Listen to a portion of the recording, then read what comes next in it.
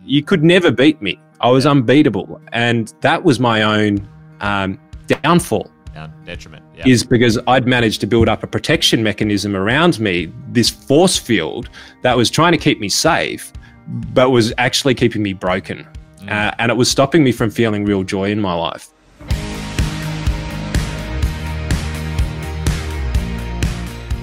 Hey folks, this week I had a chance to sit down with Andy Fenton, my co-host on Wealth, Wine and Wisdom. On Fridays we sit down and talk all things property and finance, but this conversation, this podcast, we went deeper into the world of Andy's history of banking internationally, raising billions of dollars, creating products all across Australia, and the high times and the low times. Andy's partner very sadly taking her own life, the implosion around the GFC of Andy's life, and then him rebuilding his life in the world of finance and helping people all across Australia now in his new business, Fenton Financial, achieve their dreams and take care of their finances and their wealth. What a journey, what a conversation we have gone on today.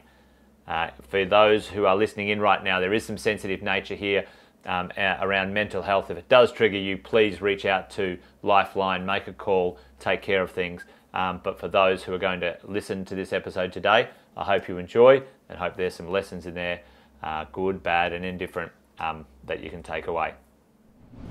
Andy Fenton, welcome to the podcast, The Wealth Faculty. Great to have you here today. Mate, good to be here. Wonderful to be here without a glass of wine today. Without a glass of wine. We usually have a bit of a conversation on Fridays, wealth, wine and wisdom. But today we're going to get to dive a little bit deeper with you because I've known you for a few years now, and we met at the Kerwin Ray K2 Mastermind, Mastermind Elite program. For the listeners who haven't met you yet, Andy, can you give us a little bit of a background, a little bit of a snapshot of your history in the world of wealth, banking, financial planning? Give us the kind of like the 5-minute snapshot of where you started and where we are today, and then we might give us an overview for our conversation today, because I'm looking forward to it. It's a big question. I mean, the highest level overview is started off with merchant banking and investment banking here in Australia, offshore London, New York, and then came back to Roost and worked in most states in Australia in various different consulting roles, and also in distribution and product design as well, as far as financial products are concerned. And then decided to leave the industry for a number of years and fell back in love with my numbers as an advisor. Strangely enough, one of the things that I'd said I would never become, I became, and it was an unusual twist of events that kind of led me to be wrong, which just goes to show that I'm wrong all of the time. What do they say? The more we learn, the more we realize we don't know. I like that one. And so just let's talk about this story, because there's a great conversation to be had here and unpack. So take us back to the days when you started in banking. You were quite young, right? In your early 20s when you entered the world of banking, and you're being a little bit coy here, but banking internationally, at a very high level, really. In the early days, you were top of your game. So give us a bit of an idea of how it all started for you, mate. I know from our conversation, your background, your dad was in the world of finance as well, wasn't he? Yeah, he was, and well, it depends on who you ask. He probably still is, but certainly he's a counsel for me from time to time, and whether I'm listening or not. But yeah, he came from that advisory world. But I was never going to travel down that path. As a kid at school, I played hockey for Victoria and Australia in right up to under 21s. And when I left school, as every parent's dream, I went to music college to study jazz solo performance, which you can imagine. I think that mum and dad were smiling through slightly gritted teeth, like, anything for our boy? What have I just done with fucking 12 years worth of public school fees or private school fees? But it's funny actually how it transpired, because I was super passionate and I was at the top of my game in music as well. And wow. I couldn't eat. I couldn't afford to eat meat. I was trying to do it as best as I could without any handouts from the government or the family. And a jazz musician in Australia doesn't earn very much coin. And most of the time, I even hitched a ride to a gig once with a drum kit because I didn't have enough money to put petrol in the car. And funnily enough, we played for pots that night, so I didn't earn any money that night. And the story sort of goes that I came back home and I reckon I got set up. And the old man had a lamb roast there, which was just, it's like meat, unbelievable. And there was a bottle of 707, Penfold 707. I'm pretty sure it was a Hill of Grace back then. I can't remember exactly because we did drink both of the bottles. And I remember breaking down, having a little bit of a cry and going, I don't know what to do with my life. I've wasted my life. How old were you at this stage? Mate, I was just a little bit past 18. So I left school I finished school when I was 17. Yep. That was my year 12. And so I used to, I think we're past the statute of limitations now. So I used to drive up and back to university for the first 3 months of music college on my L's. Because I'd driven so much with hockey that Mum and Dad just actually thought that I had my license, because I was always driving to and from games every night of the week. And it was a pretty busy little schedule that I had. So, so I drove up and back to music college without a license for a number of years, as you do, and then moved out. But so, yeah, just gone 18. But here was my psychology at that point in time, was I was in tears because I'd wasted a year of my life. All of my friends who left school and went straight into university, they were a year ahead of me. And that was a psyche that I had. Like, I'd felt like I'd wasted my life. I'd fallen behind. And like, we look back in hindsight and we go, God, how naive is that? Yeah. But it's interesting because it was one of the things that really spurred me on. Now, I'm pretty sure, and my memory isn't that great, but I'm pretty sure that during that dinner, the old man just all of a sudden said, oh, you're not sure what you want to do with your life? Here's a whole lot of brochures on financial courses that you can go and do. And I just picked it up and I went with it, and I studied financial markets treasury. So you went to university. So to crunch this into perspective right now, like you're saying, all right, well, you went to school, you were high-level sports, passionate about music, which couldn't be any further from potentially financial study, and you were a vegetarian, not from choice but from budget. And at some point, you had a conversation with your dad. Maybe I could do better with my life, and he was maybe quite strategic about how he sort of encouraged you to take that next step. Well, it was funny. So there's a bloke who might end up seeing this podcast. His name was Michael Coates, and he did this same course. He was one of my sister's friends. He did the same course and went overseas to London and just killed the pig. And he's a very, very successful hedge fund manager these days, and a mate who lives just down the road now. He's come back from Hong Kong. But he was the example. So the old man had figured out the story, and he managed to do this course in 12 months. And for most people, it was a 2-3 year course. And I thought, well, fuck this. If he can do it in 1 year, I'm going to do it in less. So I was trying to do it in 3 out of 4 semesters, trimesters. What's 4 trimesters? Whatever, semesters. Yeah. So I was trying to do it in 3, and then just couldn't quite manage the workload. So I got it done within 12 months. And so I did a little bit of work in the old man's office at that point in time and crushed this course. And as soon as that happened, went and started looking for jobs. And like every musician who feels like they've wasted their life, who all of a sudden had a finance qualification, I lied through my teeth on my resume and ended up flying up to Macquarie to join the NAC, I think it was called back then, and became an investment advisor to financial advisors around Australia. So really, maybe that competitive streak came through for you, but it's an interesting switch there. Was that, you said that finance or finances were probably the opposite of what you wanted to do. Do you think that was a bit of a pushback? You know, you don't want to be like your dad when you're younger. I mean, I certainly felt that way with my dad, you know, and many times these days I'm very grateful for the things that he taught me, especially practical things in my life. But, you know, was that something for you as a young man? You were kind of like the anti not be like your parents at that stage. And then all of a sudden, you know, practical reality of money pops in. Because it's a really, and I'll finish that and I'll let you answer because I cut you off. But it's a really interesting conversation that you and I in our worlds have often when it comes to money and finances. A lot of people tend to choose something to do with money, but it might not necessarily line up with their values or their passions or something like that, or maybe they don't know yet. So anyway, go back to the question, you know, were you trying to not be dad? Look, I reckon it probably was, you know, don't be like your old man. I mean, I'm dyslexic, and I think that maybe is one of the reasons why. So Tony and I, it's my old man, we come at a problem from two completely different perspectives. Yeah. Right.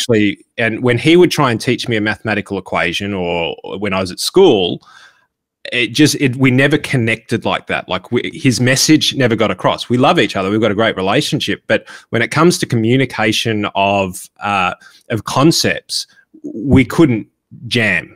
Right? We'd get to the same answer, but we would take a completely different route. Do it differently. And so maybe there was something in that, and maybe that's got to do with the way that my brain is wired and the gift of dyslexia that I've got. But that could be it. But it was pretty simple. I mean, I was a muso, right? So things weren't all that complicated. Yeah. It was a matter of, well, people in finance probably have money. I don't have any money. I'd like to have some money. Yeah. It was really about as simple as that. And I thought, what the hell? I'll just give it a go. But as soon as I jumped into it, it was the treasury side that I really started to enjoy. So I got into bonds and derivatives, and where most people really faltered and failed in that area, it just seemed to make sense to me, and I just absolutely loved it. So, like, the more complicated, the better. So, you know, to maybe explain that, or maybe dumb it down to those who are listening, and I don't really mean that in a derogative way. I mean, sort of bring it back to, you know, language that we can all understand.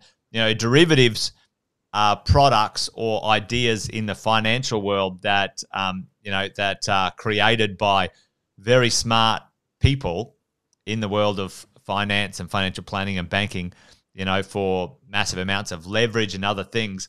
You know, it's because it fascinates me, that world where you can sort of create things sort of out of thin air, very much like the GFC instruments. There's a famous it's not Wall Street, it's the other one with Leonardo DiCaprio. Chicago Mercantile Exchange. Yeah, there's a few of those movies about these leveraged instruments. So I just want to sort of rewind up. But so, you know, yeah, you know, you go from being a muso, playing for Australia in hockey, and now, arguably at that point in time, you were working for Macquarie Bank. Macquarie, one of the new kids on the block, like the absolute, maybe the gem in the field of banking, new banking, and that world was pretty crazy and interesting and going after all sorts of things, wasn't it? Yeah, look, I didn't realize what I was in at that point in time. I was and I have been, I think, through most of my life, one of the youngest people for my age at any point in time. I've always found that it takes me a long time to learn something, but when I get it, it's rock solid. Yeah. And I think it just took me a long time to mature. I mean, I was definitely the black sheep of Macquarie, you know, back then, like, and had a pretty big chip on my shoulder. It was like we were doing it Andy's way, and it was always going to be done Andy's way. Yeah, I think I had 3 warnings before I even passed my probation. Which, but was that a culture? For me, things were pretty simple. Yeah, well, but was that a bit of a culture? And we might talk about that as we sort of mature the conversation here. So, you know, you get into banking, you enjoy it because you're good at it. You've got a good ego. You've got a competitive streak. You're in an environment, let's say Macquarie, which technically, you know, rewards that type of behavior and outcome. You know, is that something that, you know, really fueled you at that point, and you were just really excited about being good at something and excitement? Was there much thinking about, you know, what you were creating or what you were doing or anything like that at that point in time? Oh, mate, as soon as I started doing the subjects in and around bonds and derivatives, I realized that investment banking isn't really a thing in Australia because there aren't enough zeros on our balance sheet in order to have an industry like that. Yeah. And so I had this utopian view that I was going to be this hippie musician. And so to put this into context, I used to have hair down to here, which at one point in time was peroxide blonde and curly. And so I did have a bit of a hippie view of the world, you know, peace, love, and mung beans, baby, was kind of a bit of my philosophy. So I had this utopian view that I could get into the investment banking world and change the banking world from the top down. Yeah. Like I said, I was pretty naive. How quick did that view hang around for? About 5 minutes? Mate, it hung around for a while. And as life transitioned into sort of higher levels of banking and finance, then the soul started to get lost. Let's change gear into that sort of section then too, because this is the fascinating part for me. And you know, thank you for sharing your story today, because, you know, the world of money and banking, you know, if people sort of Hollywoodize it, sometimes it can be, you know, an interesting story like the Wolf of Wall Street, you know, that type of idea. But, you know, was there that, it's like the frog in the boiling water. It's slowly but steadily, like you said, you're exchanging the values and the soul stuff for money and success and other things. Effectively, yeah. Like the reason why I was the black sheep at Macquarie is because I wanted to help people, and ultimately, you know, if we made a mistake, I just thought, we'll fix it. That was my mentality. Again, nothing's ever been that complicated to me. It's always a simple solution. So for me, it would be, we'd have these advisors that, you know, had hundreds of millions of dollars with us, and they would come in and there'd be a dishonor on a margin loan account or something, which was $35 fee. And they jump up and down because we'd made the mistake. So I'd just be sitting there going, well, okay, yep, we made the mistake.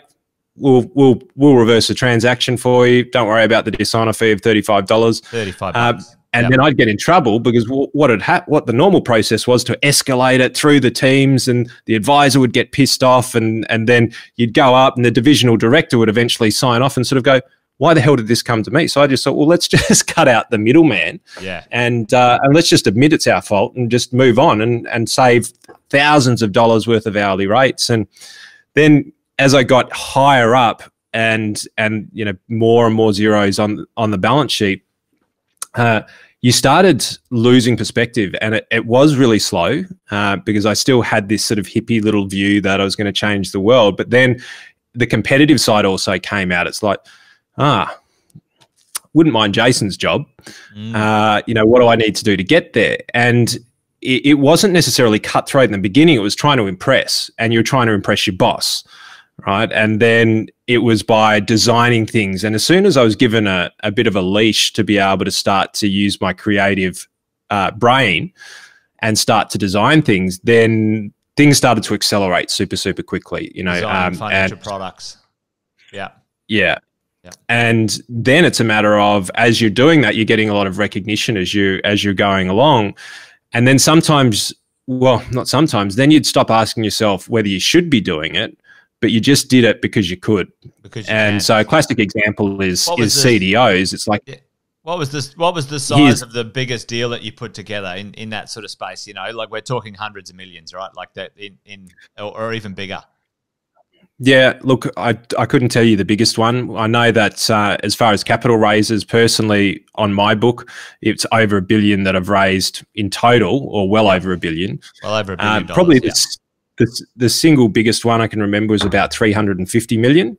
And that was about a four-month raise. And so this is another classic example. And I'm not going to say whether it was onshore or offshore because I could get into trouble for releasing this information. So I'll have to protect the guilty, as they say. Names are changed to protect the guilty. Yeah.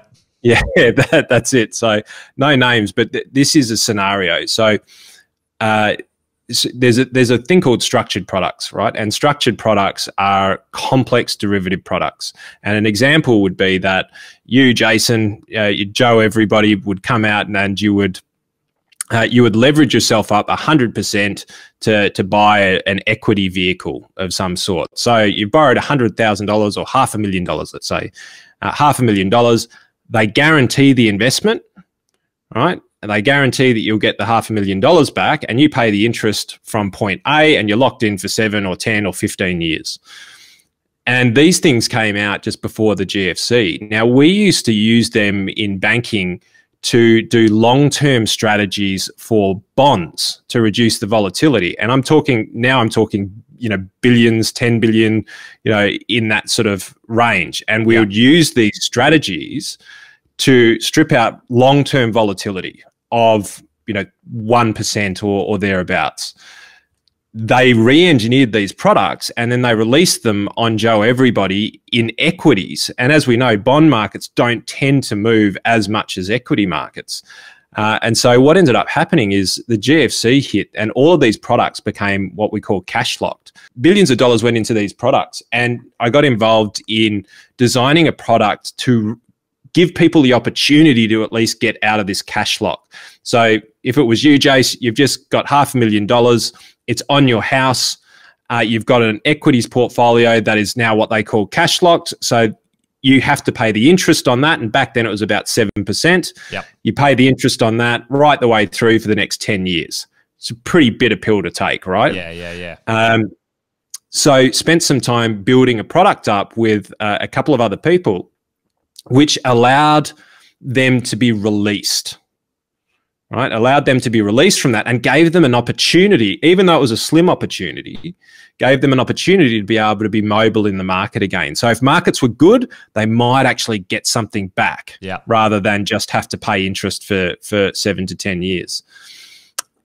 So this involved an investment bank, and it also involved a bank.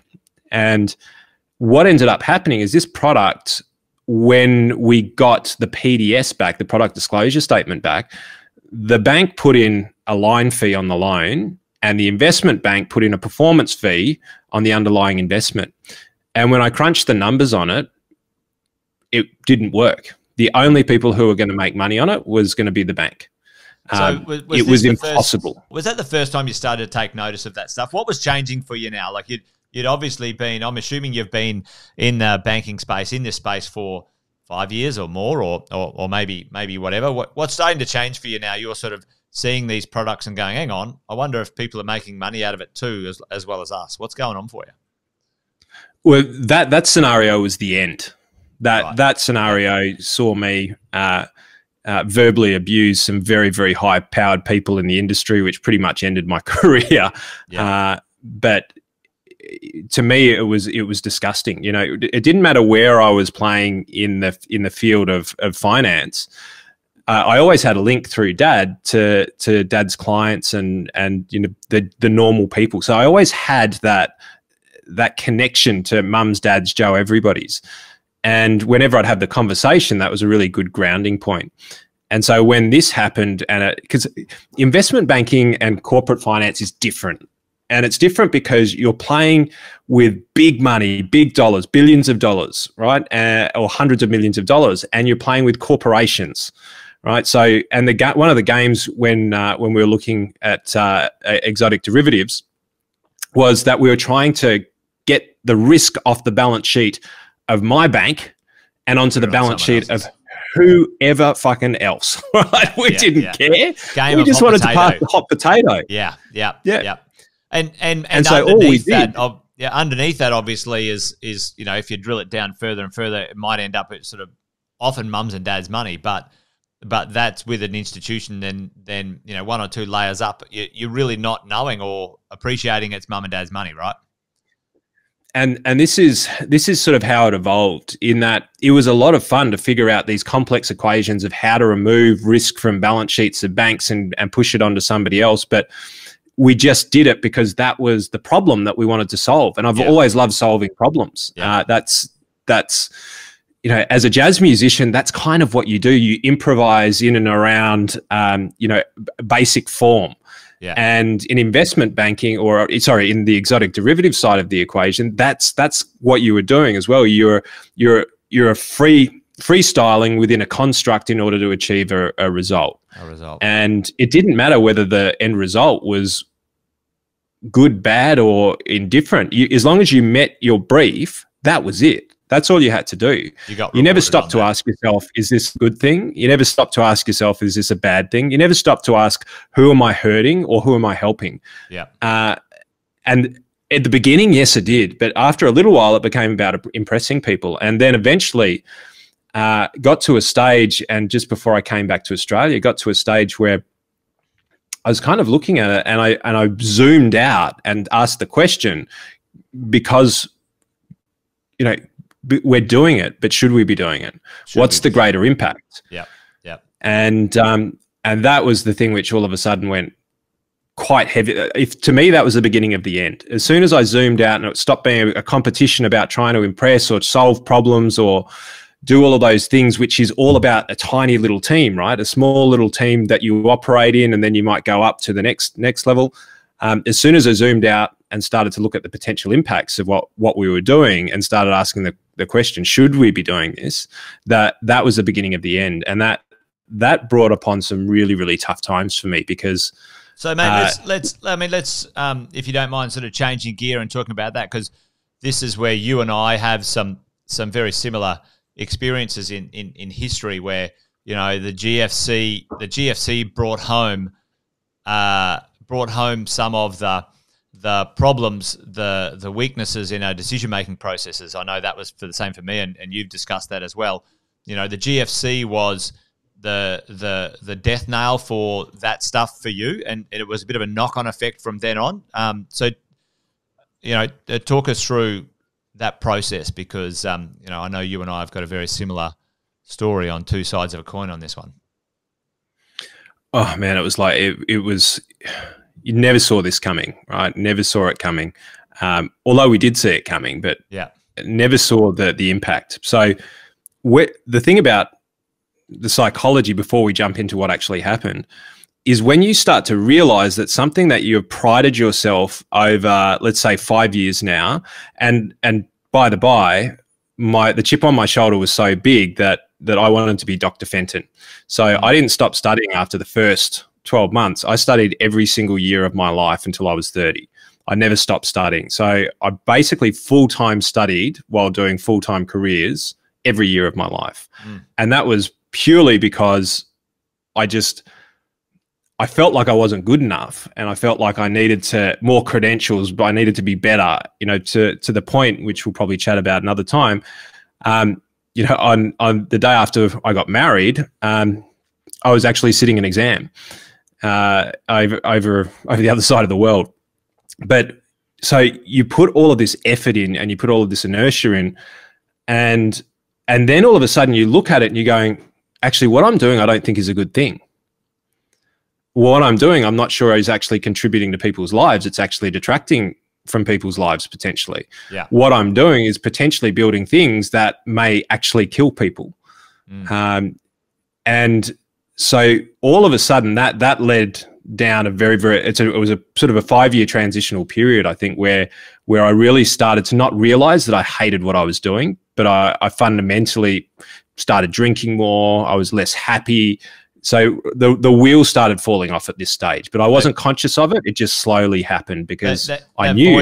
That voice in the back of your mind, that subconscious knows, and then you're sort of starting to mask these things with, you know, alcohol, drugs, you know, party and other distractions, you know, and it's unfortunately a very common thing. And so, you know, so that was prior to the GFC, and you know, the wheels came off around the GFC on one of, you know, those products that you were building, and it was on multiple.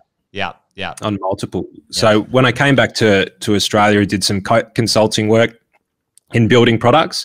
Also worked with a distribution business over a period of time, and a few independents. And again, I'm not going to mention the names of them, but one company that I worked for, it was was very, very closely involved in building the products and then also distributing them because nobody knew. And this was at a time where, you know, the government came out with all of these initiatives. The 2020 vision the government came out with, which was green Australia by 2020. Well, we're here, and it didn't fucking work. And typical form, the government implemented these massive concessions across the agribusiness sector at that point in time. And then, as they do, they drop the legislation, then they turn their back on it and just expect it to work out. And of course, the bankers get involved, right? So then the Collins Street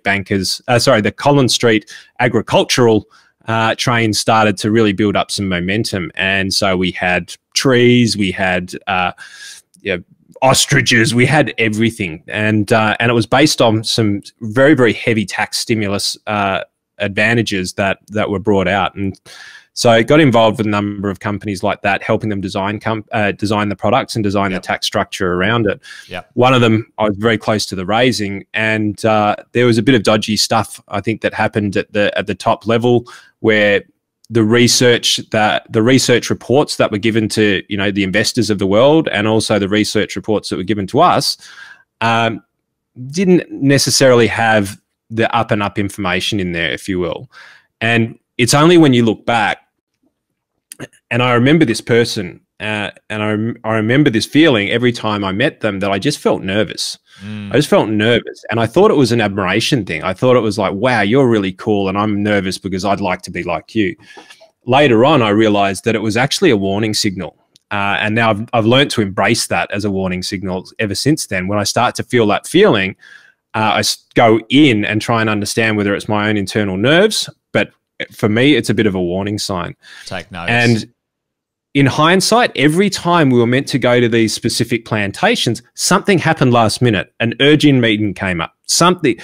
And it wasn't until years later that you put the pieces back together. But basically, you know, $340 million worth of mums and dads' money evaporated overnight. Mate. And I was on the front line of it, and a huge amount of mine too. You know, I lost significant amounts of money in that. And mate, so, because I believed.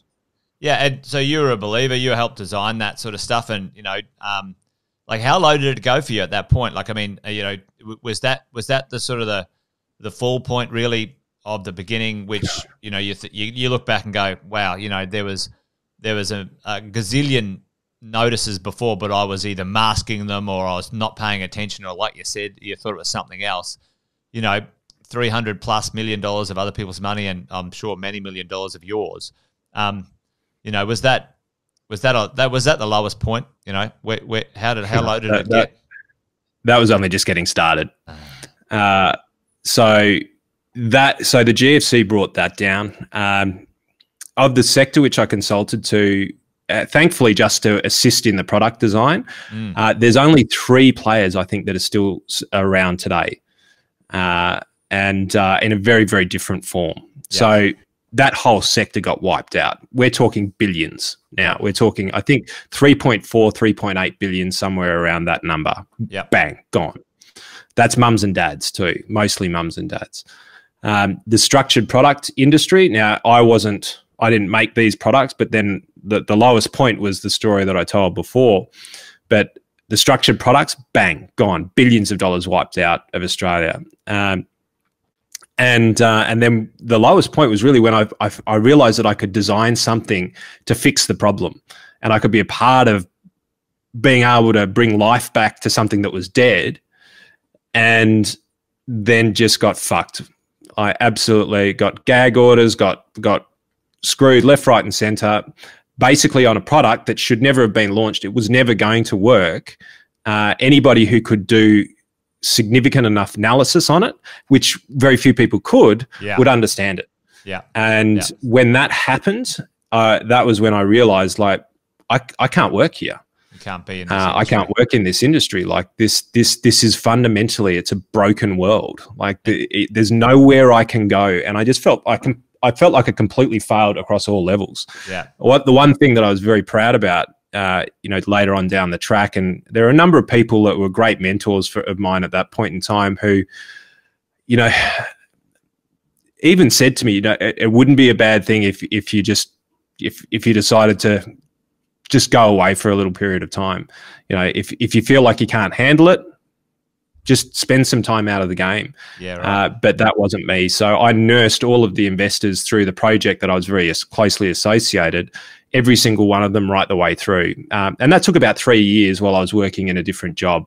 So you got out of that industry. Single one of them. Yeah, you got out of that industry, and you personally, you know, connected with all of those investors and helped them throughout the other side of it. And to your credit, and I'm sure to the emotional and mental detriment for other bits in your life as well. It was brutal, but it was the only honourable thing to do because nobody else was going to do it. Everyone else ran for the hills. Everyone just went to cover their own asses, and I mean, this again was that second nudge where you're going, you know what? I've spent my life becoming an expert and an authority, and multiple degrees and masters, and I'm not sure that I can continue to play here. Yeah. And so, you know, that decimation. Then there was West Point, and look, I knew all of everyone I'd hung around for about 4 to 5 years. Actually, you know what? I'm not sure if I can use the name on this, but somebody I considered to be, you know, a good mate who was at a lot of different conferences that I'd go to, ended up being the Bertie Madoff of Australia, and just it was a complete and utter Ponzi scheme. Yeah, and you know, I'd never invested with him. They'd offered me a job, but I never did any work with them. But I'd had quite a few beers at the bar, and I'm like, I just don't know anymore. Like, I'm not sure. I can't trust anybody. The people that I do trust are potentially corrupt. Like, where do you go to actually get anywhere in this world, or is this world just completely toxic? Is this where it is? Yeah. And so you find yourself, and the financial system was fundamentally broken. Like, it was fundamentally broken. Yeah, it really was, in Australia and overseas. It was things needed to change. Mate, and you know, at this point, you how many years are you into the world of finances? 10 years. 10 years, a decade. And I felt like it was a lifetime. I really did. And so, would it be fair to say at this point, your view of the world might have been pretty dark about humanity and this world that you thought was, you know, pretty exciting and amazing, and potentially even maybe looked up to because your dad was in that industry forever and a day too. You know, did you just, you know, completely question everything about the world at that point and your whole life? I mean, I certainly felt the same way with a similar experience after the GFC. For me, I felt like my whole world had been ripped out violently from the roots, and I had no roots anywhere. I didn't know where I belonged. Where were you at that point? Just lost, I think. You know, and there were other things at play at that point in time that were a very, very tough. There are other things that were happening in my life that were making the situation extraordinarily difficult, or just a lot worse. Yeah. But it was just a matter of you did what you did because you didn't know what to do, and trying to find some value and trying to find a stance where you feel like you're contributing back to people's lives. Yeah. And I sort of found little areas of where I could operate like that. But yeah, and again, it wasn't conscious. So this stuff is only conscious in hindsight. When you look back, you can see what's happened. Yeah. When you're in there, you're still battling, right? Yeah. And so when I talk about being lost, I didn't know I was lost. Yes. I just thought I was just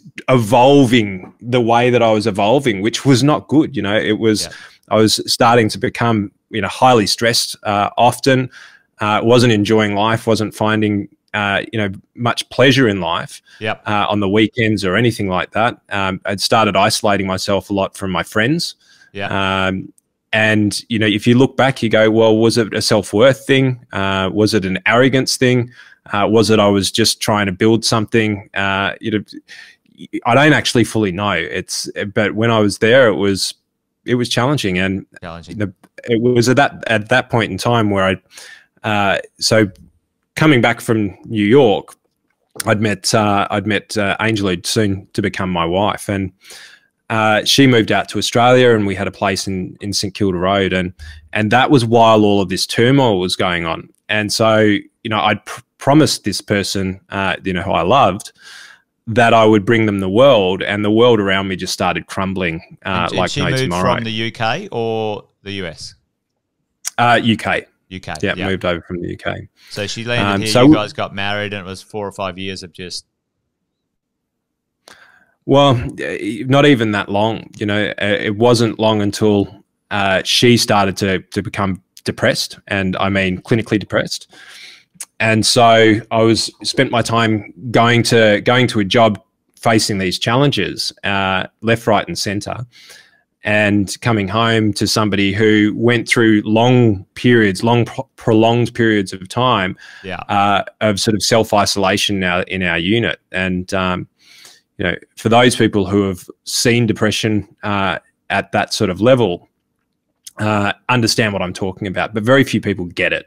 Yeah. Right. Very few people understand depression. And I had that mindset as well at that point in time. It's like I still had that utopian, naive kid about me that, I mean, I could do anything. I could make anybody's life amazing. Even though my life was going down the shit.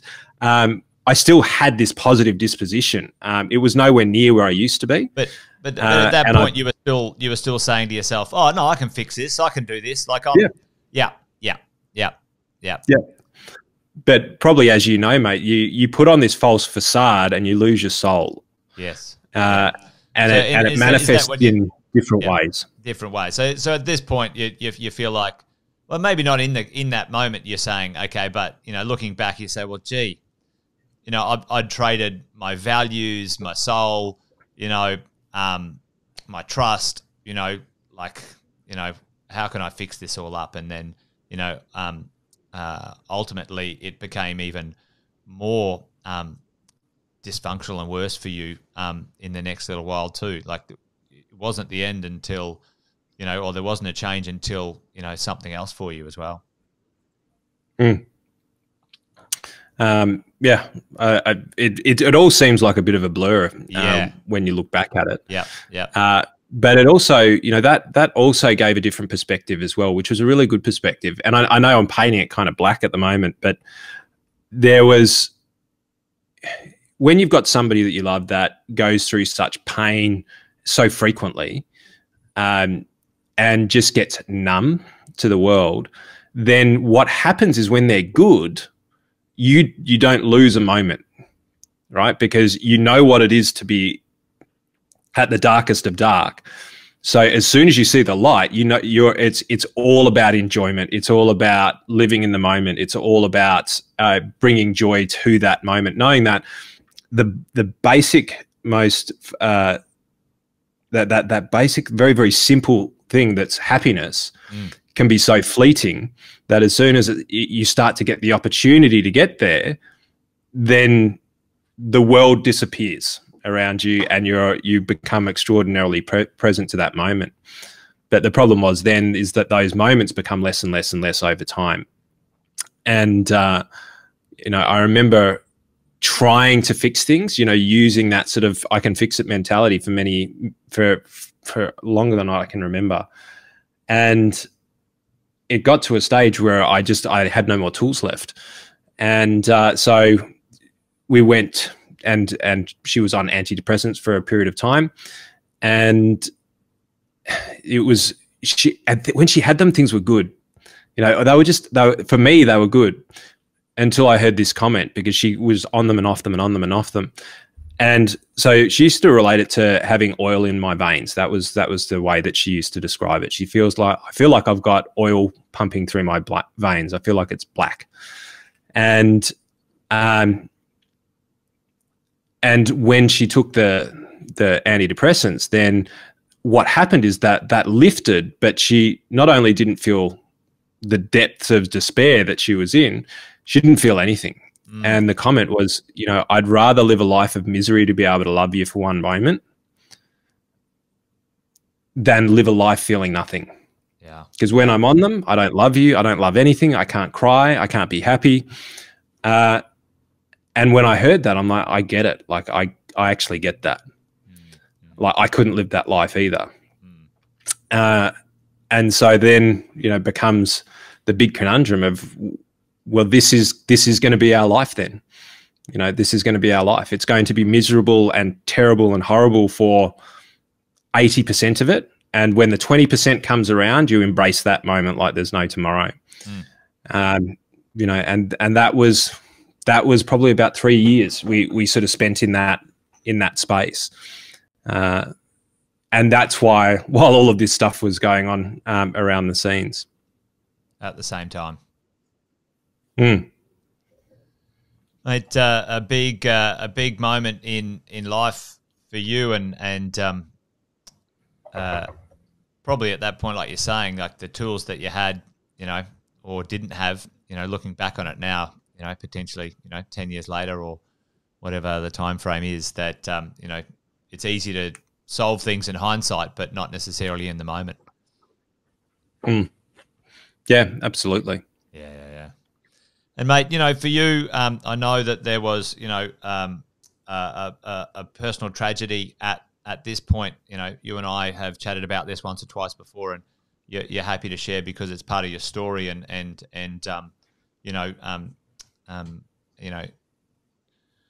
my experience is not the same, but I've got some similar stories. That's why I think we sort of get on reasonably well in our worlds of, experiences. You're telling me your story about,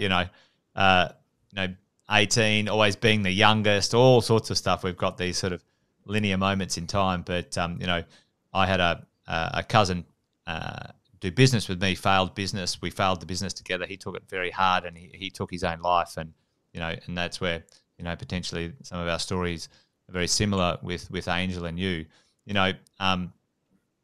Mate, after that moment in time, obviously there's just no words to describe those sorts of things. But, mate, let's fast forward a little bit from that stuff and not stay in that moment. But, I think the hero story about this, which I admire a lot about you, is, after those experiences, how you've rebuilt your life based on values and focus and helping and stuff like that. So how did that start again?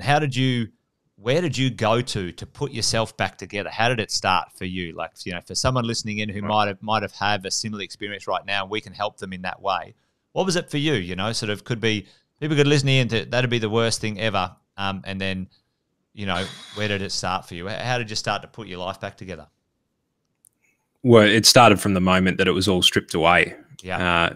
So without staying in that, without sort of sitting in this moment, but the time that I found that Angel had passed was, I was at work. 2 police officers came to the door and took me around the back, and I'm thinking, what have I fucking done now? There's a million and one things that they could have been there for. And I can remember it vividly. I can remember seeing their faces and seeing the pain and the way that they were. And they sat me down, and they basically said, look, this morning we found your wife on the bed. She'd taken her life. We need you to come and identify. And the reason why I talk about this at that point is I've never been in a position ever where I've totally lost control of my body. I used to skydive. Whenever something scared me, I would do it until it didn't scare me anymore. And then I'd do it so well that I was, at a very high level at it. And I just spontaneously combust. Like I couldn't regulate. I couldn't stop shaking. I couldn't stop anything. I couldn't even process the information that was landing on me. Like it just completely destroyed me into nothing. And I spent, I reckon, probably an hour just in that state, not able to move, not able to talk, not able to stop shaking. And then spent a week,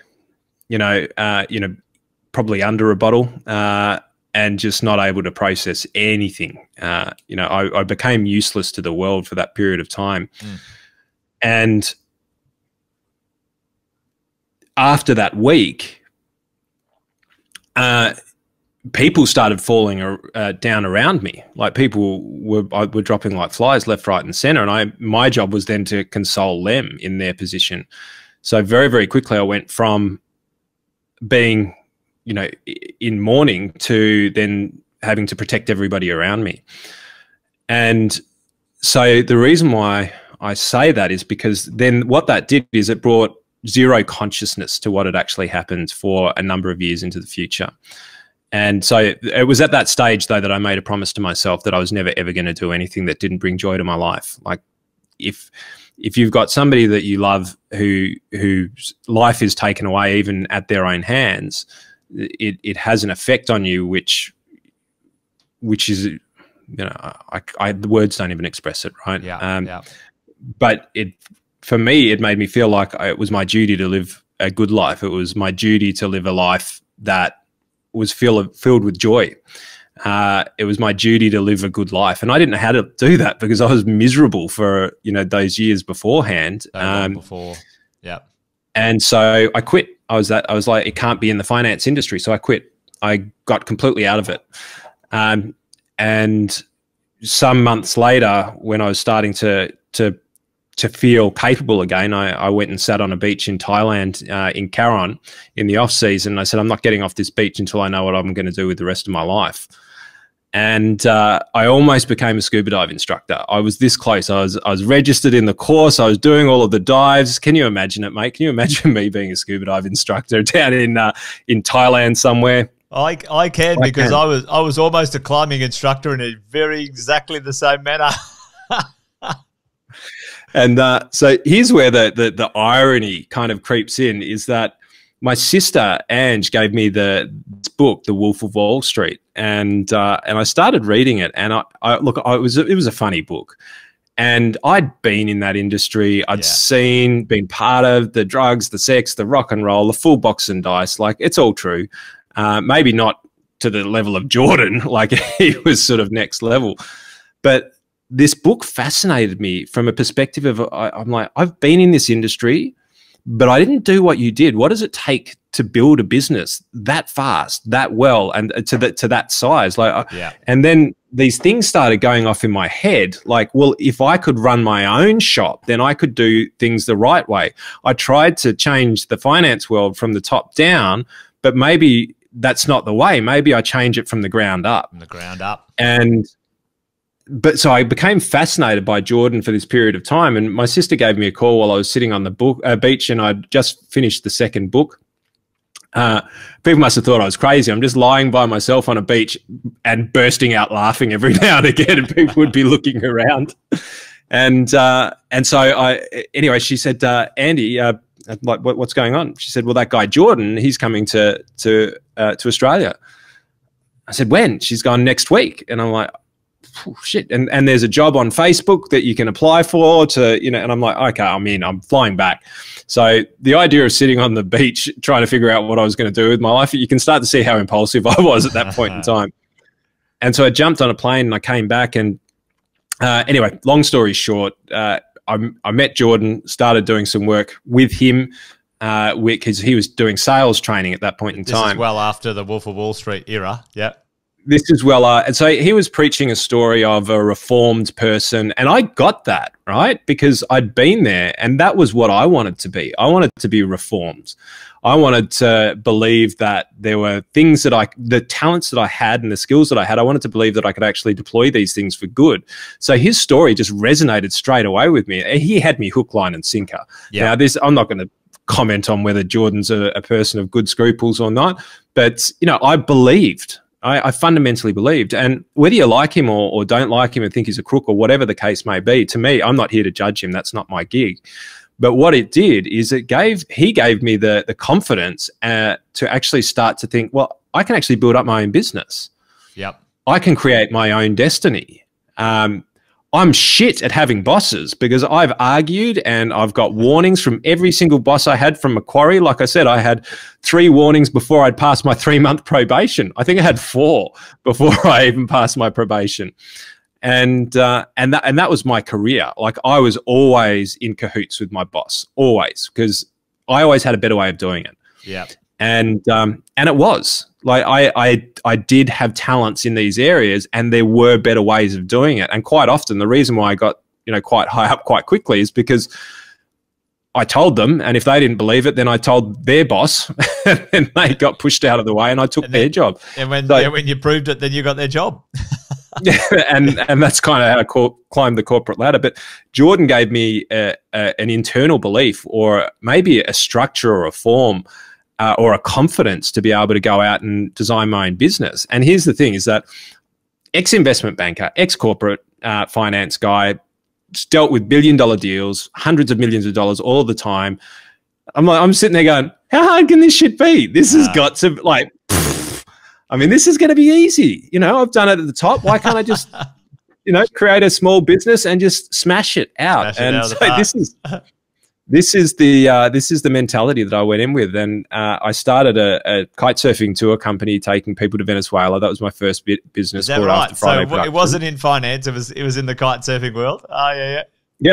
Yeah. Well, finance was dead to me. There was so much trauma associated with finance for me that I couldn't ever think about going back. Like it really, you know, the death of my wife, the alcoholism, you know, the hundreds of conversations with people who had lost so much in some of those ventures. And mind you, there was some great stuff as well. I mean, we made a lot of money for a lot of people. But at the end, around the GFC, I couldn't fathom it. Like there was no way I was going back. In the wrong way. It was in the negative for you. Yeah. But I did have a great skill set, because I'd seen thousands of advisory practices around the world, thousands of accounting businesses around the world, and thousands of mortgage broking businesses around the world. I always kept the business cards of everybody who I'd ever met, and I had 4,000 contacts. And so then when I started thinking, I started thinking, well, they all ran shit businesses. Like, and I remember thinking, you're kite surfing, and now you're going, well, this is fun, but it's not making me any money. Are you come full circle again at this point? Is this where? No, I was doing them both at the same time. Like I was just like, I can take on the world. I can do it all, mate. At this point in time, I was working from about 4:30 in the morning till about 8 or 9 o'clock at night every single day from my bedroom. I would get up, I'd go for a run, I'd hit the computer. Got to the stage, that was when I got introduced to Apple computers, and it was by Kerwin, actually, Kerwin Ray. And there was a comment that he said, and he'll never realize how profound it was. He said, the reason why I have Apples is because Apples don't crash. And as soon as I heard that, I'm like, I'm getting a fucking Apple. Because every time my computer got the blue screen of death, that was 2, 3, 4 days out of work for me. And I didn't know what to do with myself because I was just going bullet a gate. So I got an Apple, and I was working ridiculous hours. I did everything from learned internet design, learned marketing tactics from Jordan and from people who were around his course, learned SEO, I learned NLP. I'd done a lot of psychology study before because of the time that I'd spent with Angel trying to be able to chat with her where she was at. But I started studying again, right? But this time it wasn't in finance. Sunk it in, and it was a wild ride. And I talk about curb your enthusiasm. There was no curbing my enthusiasm. I had a new zest for life. I was just unleashed on this world, and I had these massive expectations and this thirst for knowledge and learning stuff, and threw myself into it. And then with this book of clients that I had, I thought, maybe, given the fact that I never really respected a lot of the people that I'd worked with over the period of time in that advice, accounting, broking world. And if you're listening to this podcast, you were the exception. But I didn't have a great deal of respect for their businesses, because I thought that their business models were a bit broken. This commission kind of world and all of this stuff. I just didn't believe in it right from the beginning. And I kind of thought, well, maybe I've got an opportunity where I can go in, because part of mergers and acquisitions, which was a part of our career, was deconstructing businesses and reconstructing them at a very, very high level. And I thought, well, maybe I'll build a business around this. And so we did. We built the marketing engine room, and that was service. So then we started internet marketing. So this was 10 years ago, I think, roughly. So we were internet marketing 10 years ago, selling from webinars, advisors, accountants, and brokers into a marketing course. And the reason why it was a marketing course is because they wanted marketing, but what they needed was business structure. And by bringing them business structure, they got more leads. They got more leads. So and they didn't even know it. They didn't even know it. So tell us, come to the point where you come to the realization. Was it a big realization, or was it slow that you wanted to get back into the financial industry and do it better this time and build it on values rather than the history? What was the point for you? It was a complete coincidence. Right. I'd love to tell you that there was this moment where all of a sudden my psychology aligned. Maybe the world gave me the avenue, but the avenue was quite simply this. My old man had been working in the advice world for many, many years. And I hope he doesn't mind me saying this, but his best mate came back into his life and took him for an absolute mozza. He was a con man. And in the stages where Tony should be getting ready to retire, he had a substantial part of his wealth ripped away by somebody he trusted.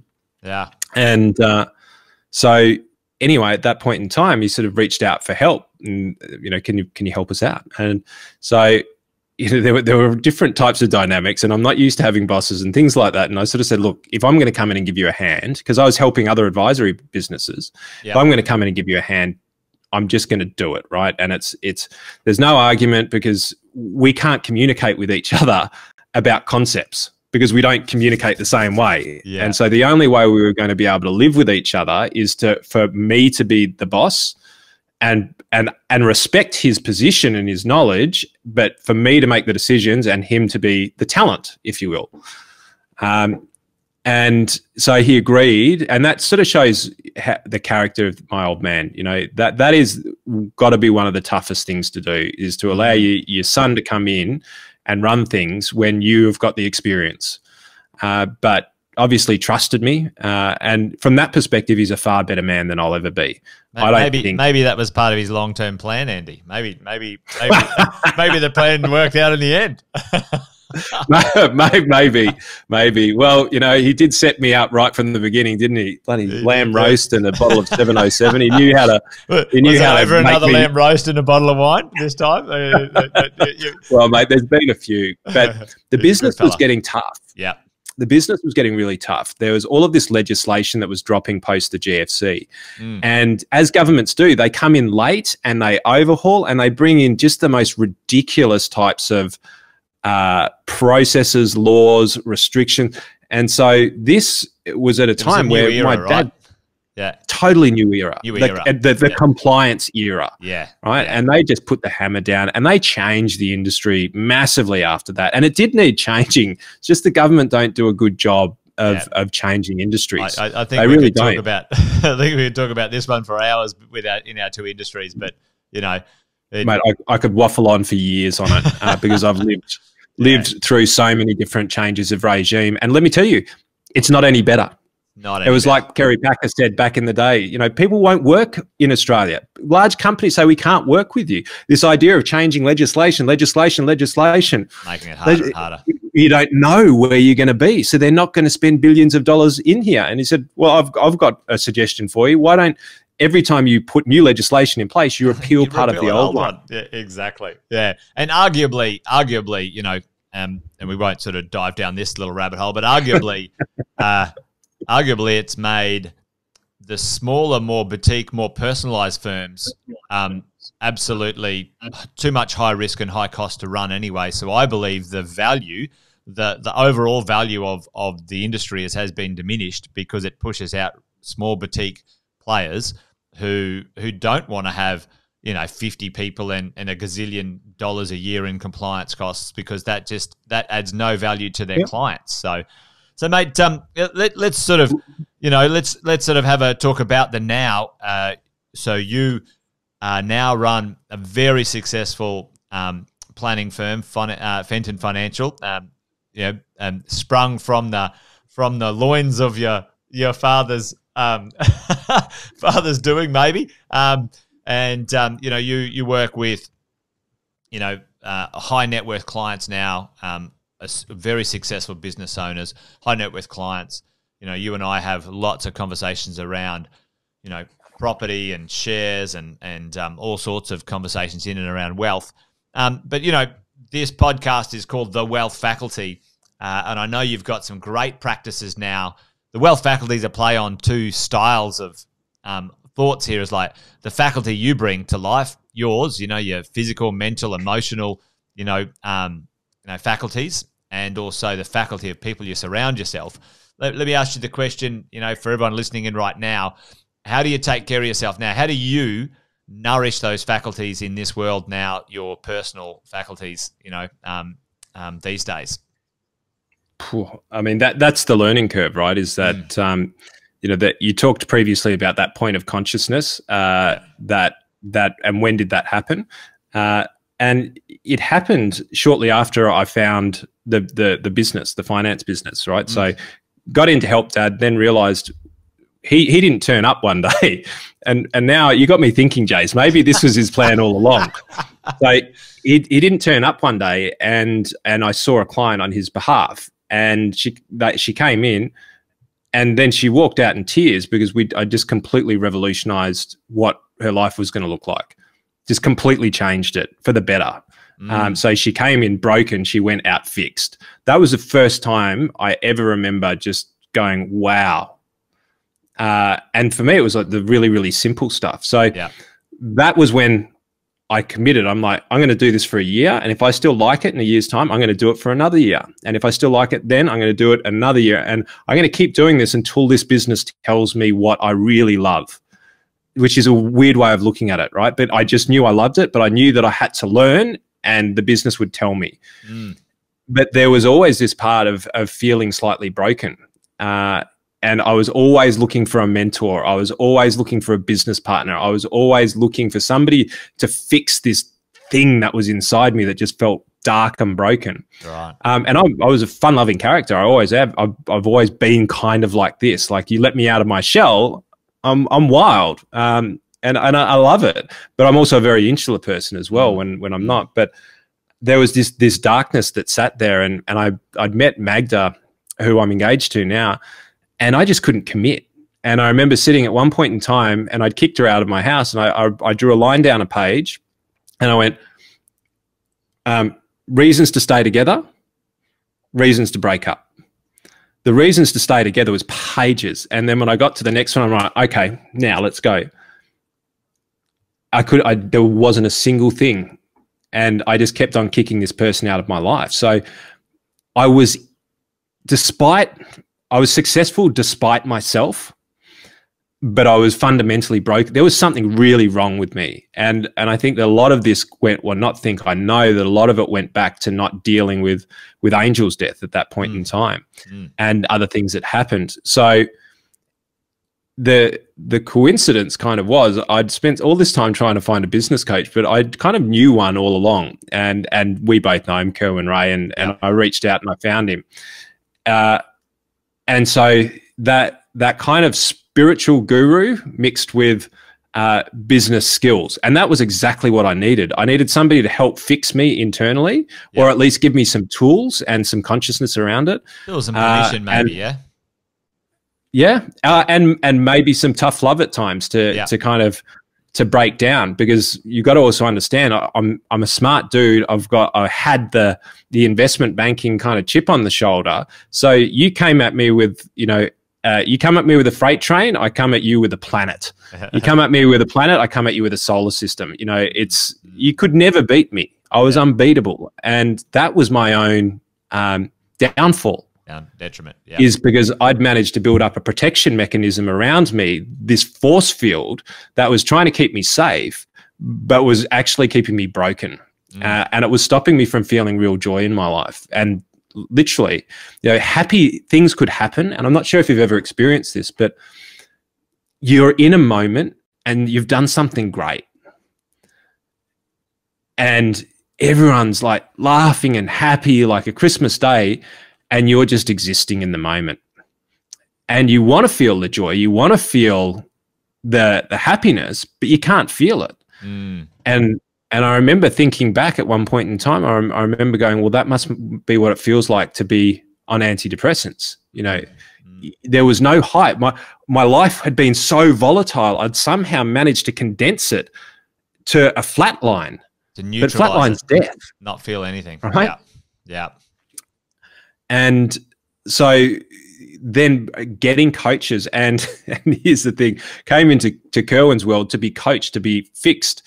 But I came in with this force field around me.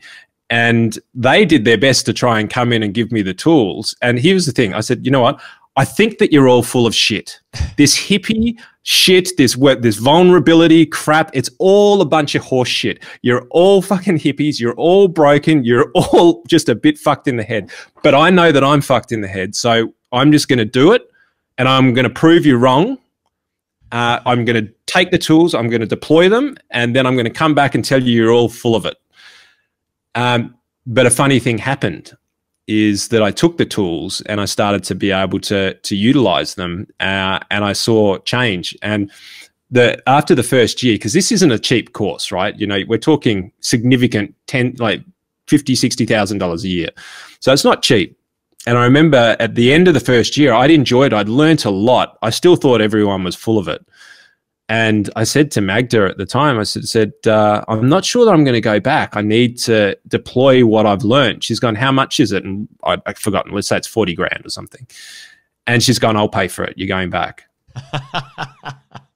and I said, that's why. Like, it floored me. I never expected to hear that. And I was like, why? And she's gone, you've changed. You've fundamentally changed. Our relationship is better. You're happier.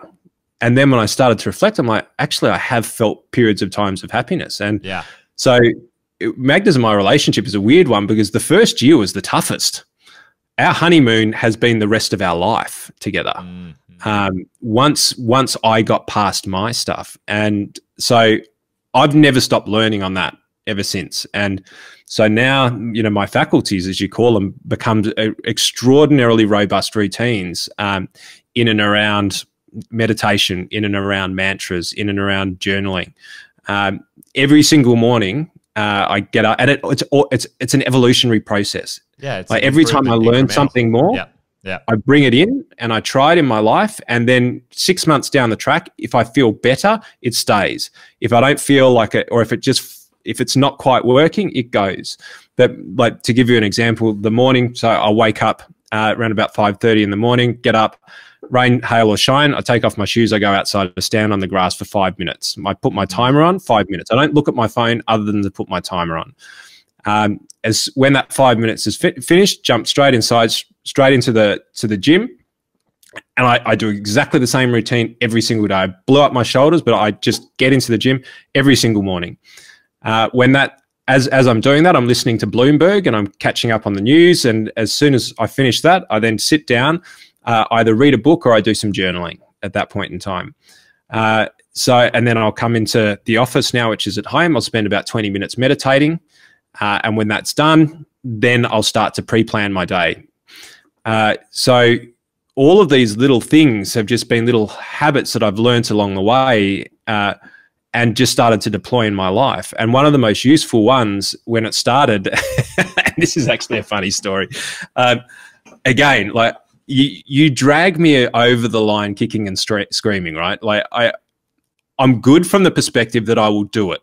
I'll do it to prove you wrong that it doesn't work, right? Yeah. So it doesn't necessarily, that's why I'm such why I think I learn so slowly, because I probably come in from the wrong angle at times. And so I'm like, oh, this mantra shit won't make any difference to your life, you know. And it was about trying to see your ego. And so I started going, you know what, I'm going to throw a few tests in here, test and measure. You know, I'm an analytical kind of boy. As I was going to bed reading my, that's it. And so as I was going to bed reading my mantra, I'd read my mantras, which, you know, would be in and around abundance, in and around, you know, tomorrow morning you're going to wake up, you're going to have more energy than you've ever known possible. You're going to be happy. You're going to bounce out of bed. It is going to be the best day. You know, that's where they started. And then I thought, well, bugger this. Look, let's just see if I can test it, right? You're going to wake up at 2 minutes. You're going to wake up 2 minutes before the alarm.